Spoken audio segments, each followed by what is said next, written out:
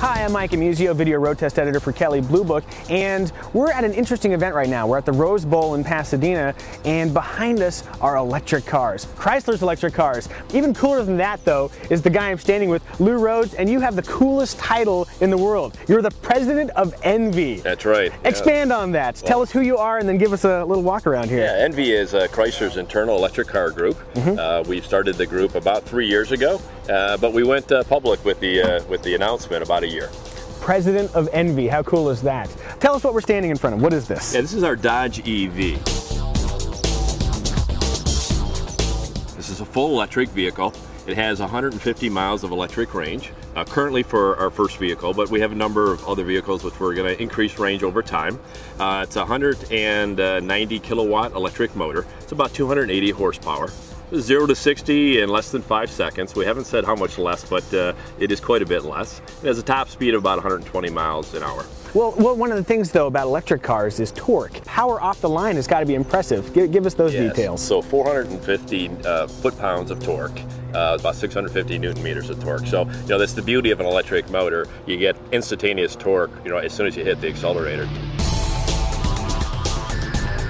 You won't get tire spin because it'll monitor that torque so that it's all going forward, but it'll get instant. This will be 5 seconds, 0 to 60. And if you listen, there's virtual silence. In fact, there was more noise from the little radio-controlled cars that they had running adjacent to this event than is happening right now. Exactly, and we don't have HVAC on, but those are just auxiliary noise. It's pretty quiet, and you'll hear a little rumble here and there of the brake vacuum pump. And other than that, there's nothing else really running. Yeah, let's give it another go here. Whee! I love the whine too. Oh, that's great. Just smooth, effortless. That's really impressive. I can see why electric drive may have huge advantages for people who really like performance driving. That's very impressive. We've replaced the traditional gear shifter with just a push button.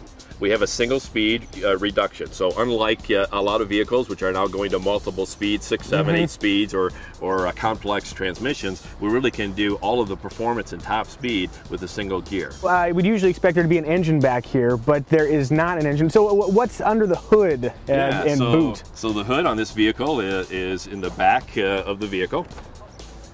Ooh, carbon fiber. Danger, high voltage. What happens if I touch this? You can touch it. Okay. No problem. We just put it on there as a safety precaution for others. But yeah, so we house the electric motor, the 190 kilowatt electric motor, right below the carbon fiber cover. The control unit is on top of the motor, and this is the battery pack. So behind the seat and forward of the motor is the battery pack, which again gives us 150 miles of range. Lithium-ion batteries. This particular pack is air-cooled, so we can bring in air circulation, but the temperature of the battery pack never increases more than 10 degrees beyond an ambient temperature. We want to use the motor in multiple applications, and because the cost of the whole electronic drive system is based on volume, we want to be able to have a family of motors and a family of batteries which we can use in multiple applications so that we can bring up volume. Now on the Chrysler and the Jeep we'll talk about in a minute, these are range extended electric cars. For 75% of Americans, they drive less than 40 miles a day. So that's why we picked 40 miles for the battery pack.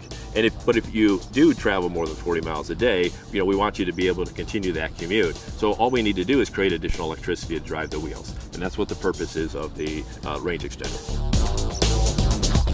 So for the Jeep, we take the same electric motor again. Now we drive the rear wheels instead of the front wheels. Our idea is to offer a two-wheel drive version, the one we have here today, but also to do in-wheel motors to each one of the wheels, which provides true four-wheel drive capability. If you have in-wheel motors, you could potentially apply power to wheels individually. That might work as an excellent traction control system. That's exactly the benefits. You can control each wheel precisely, so off-road going over rocks, going through streams, but even on-road performance. So each wheel can be braked and accelerated separately. We can control the up to a half a degree of precision for each one of the wheels through a pretty complex control mechanism.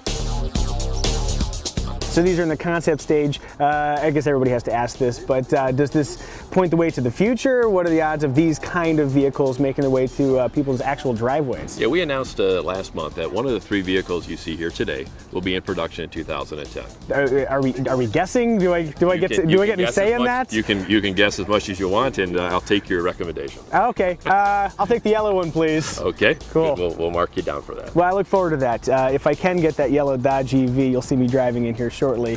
Thank you very much, Lou Rhodes, the president of Envy. And keep it right here on KBB.com for more coverage of the auto shows.